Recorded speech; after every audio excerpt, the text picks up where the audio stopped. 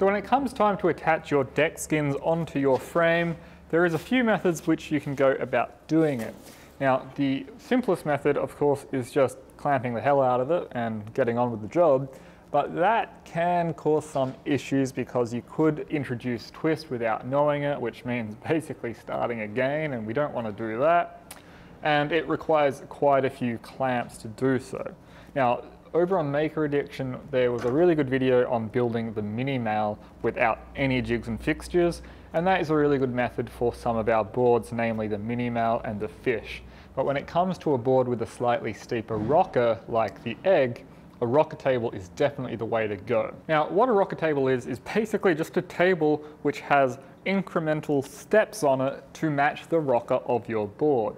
It doesn't need to be anything more than a flat surface which you stack some pieces of wood on to match the rocker of any board you're working on, and that is exactly what this table is here. Now, a rocker table isn't strictly necessary for all boards, but when you're working with a board with a very steep rocker like our egg, for example, it's definitely a good idea to put the time into it, because without one you can get boards which flatten out and may not perform as intended. Now, this here is a really good example of a dedicated rocker table. So this is purpose built for one board and one board only, and in this case it is our egg. So as you can see, it's a flat surface with these uprights which are evenly spaced to match the rocker of our board. So as you lay your board onto the rocker table, you can press down on it and everywhere is making good contact. This keeps your rocker in place and gives you an easy way to clamp your board up. Now, while that is a really good option, it may not be the most practical thing if you're only making one board. So this is our alternative.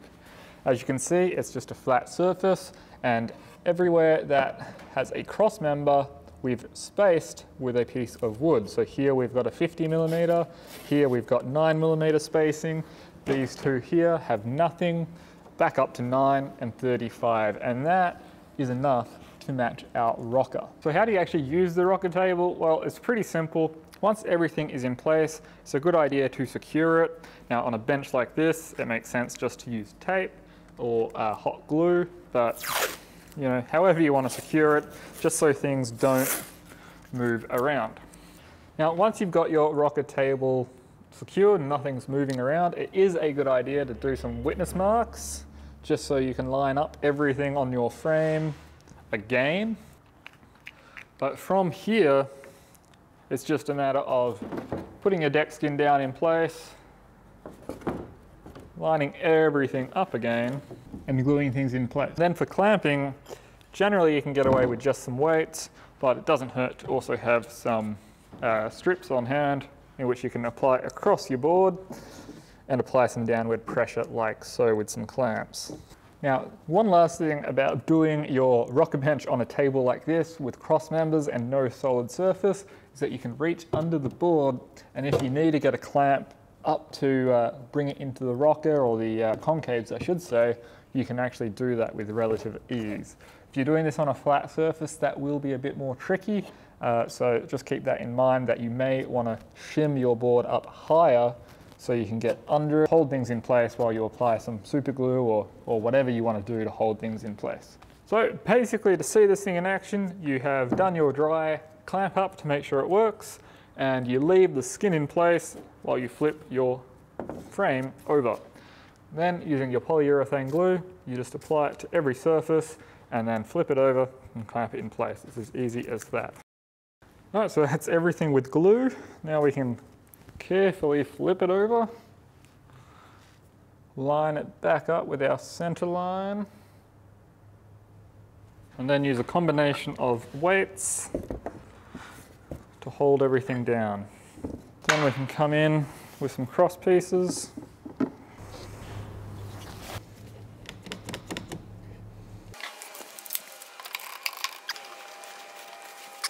Now, once you've got your frame making good contact, you can come around and just clamp the rails in place in a few locations that need it.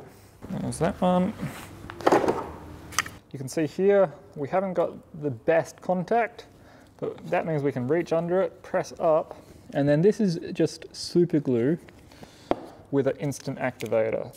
So you can get this basically at any hobby shop for like remote control cars and planes and things like that. And now most woodworking supplies have it as well. If you're here in Australia, Timbercon is a stockist of it. And you just count to about 5, let go, and now the super glue is acting as a clamp while this glue here dries. So I'm just going to go across and bring everything up nice and tight with the super glue, or anywhere that I can reach with a clamp like this, I will. But anywhere that I can't reach, I'll do with the super glue.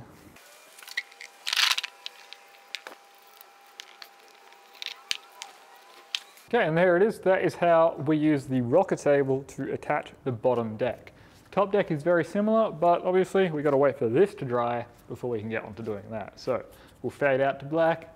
Next time you see this, it will be dry.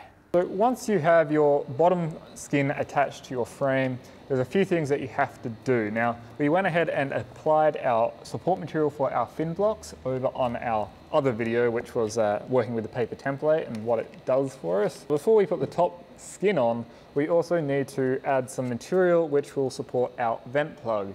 Now, hollow core surfboards like this need venting, otherwise they will just swell up like a balloon. So a vent plug is a must. Now, the vent plug install is completely up to you where you want it. I like it up near the nose, so I have it on the second rib from the nose.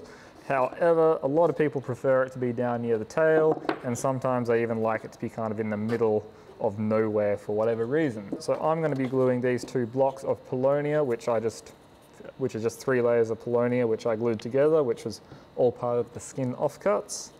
And they're just going to go right here, either side of the spine, so I can drill a hole right in the middle of the board, and that will accept our vent plug. All right, so we're basically done for the bottom deck. Now it's time to move on to the top deck. Now we still have our vent plug drying, but it doesn't mean we have to stop work because that is clamped. So what we're going to do is just trim the excess of the deck here with a pattern bit, which is a straight router bit with a bearing mounted on the end of it. And that will follow our rail and cut away all the excess material. So I'm going to just flip the board over, and then we can come in with our router bit and trim away all of the excess.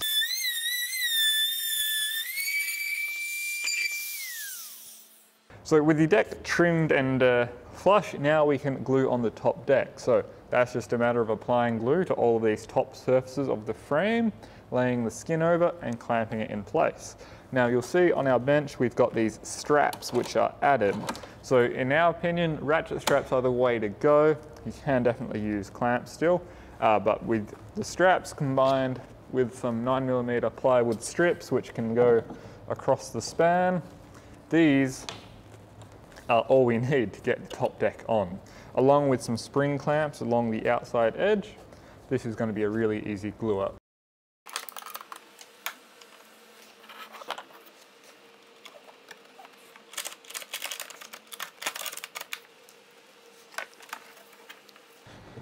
Now, you'll still need a few weights in some spots. So now I'm just doing all the clamps around the perimeter, and that holds everything nice to the rail.